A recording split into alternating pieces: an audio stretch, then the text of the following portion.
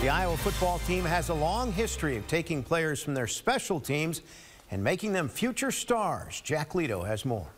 We have the guys on this team, we just don't know their stories yet. In Iowa City, the path from inexperienced freshman to All-American almost always goes through special teams coach LeVar Woods.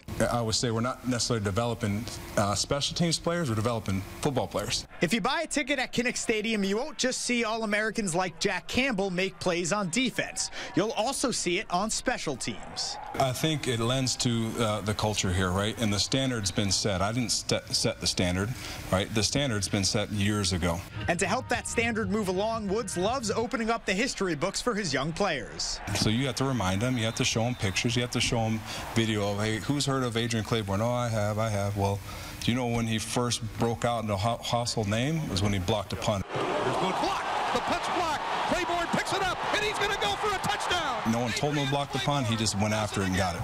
Touchdown, Iowa. You talk about Sean Green. Who's heard of Sean Green? Oh, yeah, he won the Doak Walker. Before you knew him as Sean Green, he was this Sean Green, wearing number 45, blowing up returners on kickoff. That's a pretty easy sell. What a job by Iowa. They are doing a terrific job covering.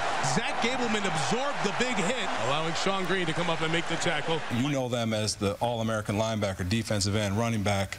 Okay, but they got their start on special teams. And that's a tradition Woods will continue with the newest batch of Hawkeyes. When you get a guy like Jack Campbell and Seth Benson, when they're setting the pace every day in practice, whether you're talking about defense or on special teams, that really helps. Okay, that says something about a guy. It says something about who they are as their character, who they are as players, right? So to me, that standard's been set, and they uphold that standard. Now it's up to the rest of the guys to keep that thing moving.